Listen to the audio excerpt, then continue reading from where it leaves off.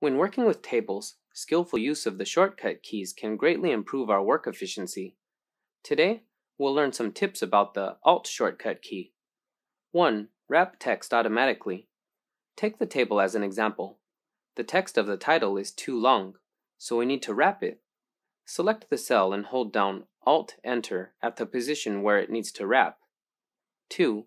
One-click AutoSum.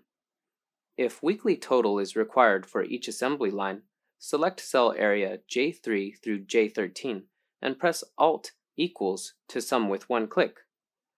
3. Create a table quickly.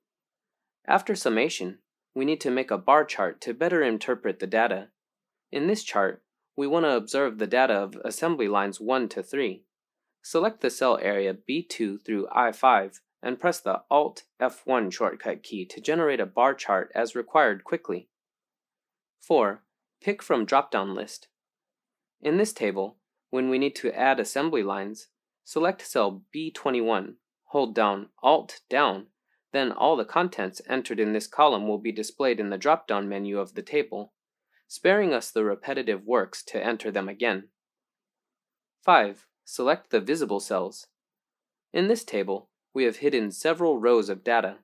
When selecting the cell areas to be copied and pasting them in Sheet 2, we can find that the hidden cell data are pasted too. To avoid this, go back to Sheet 1, select the cell areas we just selected, hold down Alt, semicolon, then you can choose Visible Cell Areas. Then, hold down the Ctrl-C key to copy and paste them in Sheet 2. This time, we cannot find the hidden cells here. The above are a few tips about Alt keys. Did you get it?